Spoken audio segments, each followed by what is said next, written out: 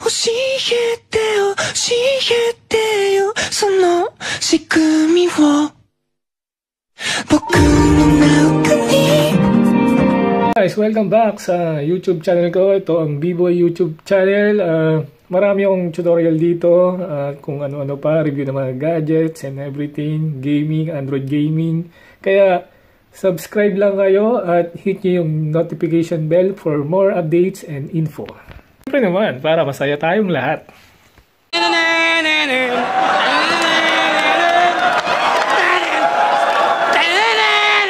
Simulan na natin tong tutorial ko about PlayStation Emulator. Let's get it down, yeah! Bing.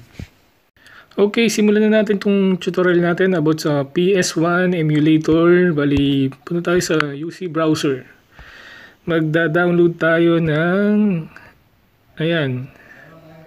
Search lang kayo sa Google. Bali, ang tinype lang sa Google is FPSE APK, ayan. Okay. APK award, punta kayo. Press download lang.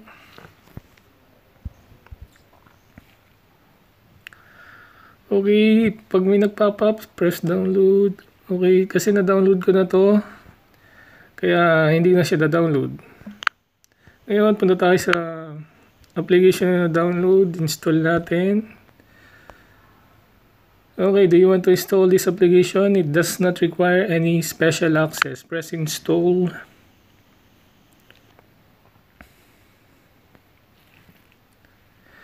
Open. Ngayon, pag nag-open siya, makikita nyo, FPSE is going to download now audio and video plugins. Be sure to be connected to internet. Ayan, dina-download niya yung plugins niya. Okay, thank you for using FPSE. I agree. Searching for games. May isa tayong kulang, guys. Ito yung wala tayong laro. Siyempre, kailangan muna tayong mag-download ng laro. 2,000 years later. Okay guys, dito nga pala ako nagda-download ng mga ROMs. Coolroom.com. Maraming ROM dito sa mga games. Mga SNES, PlayStation 1, PlayStation 2, PSP. Marami siya guys, basta check nyo lang. Coolroom. Pag nagpunta tayo dito, punta lang tayo sa ROM files. Then search natin yung laro ng Sony PlayStation. Then ito, yan, browse lang by letter, browse by genre. Pindutin nyo lang yan. Pero ito, da-download ko itong Tekken 3. Ayan, 437.62 MB. Download natin. Okay, pag may nag-pop up, press download. Ayan, nagda-download na siya. Hintayin lang natin siya mag-download. Balik ako sa inyo saglit. Super! Yeah! Ayan guys, na-download na natin yung Tekken 3. Naka-zip file siya. So, para mabuksan natin siya, kailangan natin ng isa pang application, ng Z-Archiver. Hanapin lang natin kung saan folder na download yung file. Bali, nasa SD card ko siya. Punta ko sa Android, data. Hanapin yung UC Mobile, Files, mali. Files, download. Then hanapin natin yung Tekken 3. Nasa letter T yun. Okay, ito siya guys. I-click lang natin siya, then extract here. Ayan. Bali, para malaro natin yung Tekken 3, dapat naka-bin file siya or queue. Kasi kung hindi siya naka-bin file or queue, hindi natin malalaro ang Tekken 3. So, hintay lang natin ma-extract. Habang na-extract, hintay lang kayo guys, balik ako saglit. Okay guys, na-extract na natin yung Tekken 3. Okay. Skip. Bali, ayan siya guys. nakita nyo yung Tekken zip, Tekken 3 .q, Tekken 3 track 1.bin, Tekken 3 track 2.bin, Tekken 3 track 3.bin. Okay, balik tayo sa ating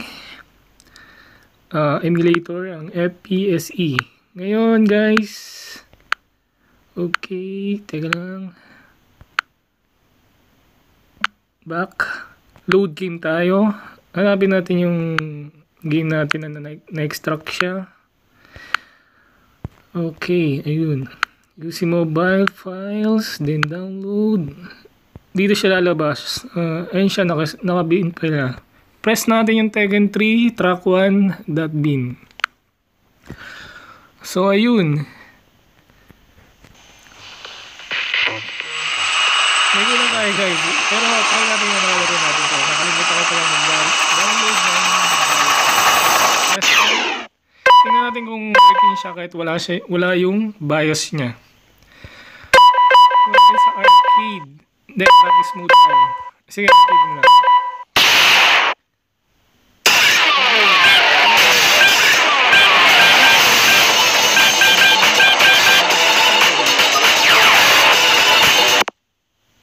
Okay. May lumabas siya. Connect your device to internet. Round 1. Fight!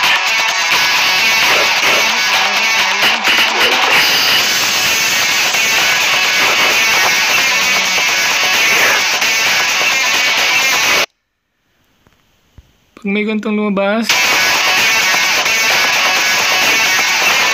may solution tayo dyan kasi may nag-appear yung license. So guys, may nag-appear sa screen natin na parang may kinalaman siya sa license niya. Paano matatanggal yung license na yun? Kailangan nyo ng isang application, yung Lucky Patcher. Hanapin nyo lang si FPSE, menu of patches, make a license for app. Then please wait. Ayan. The license has been created successfully. Try to test the application while offline. Okay. Try natin muna nung walang Wi-Fi. Press OK. Launch up. Try natin. Ayan. Okay. Load game. Tekken 3. Wala tayong BIOS. Pero mag-ito lang. Ito lang BIOS.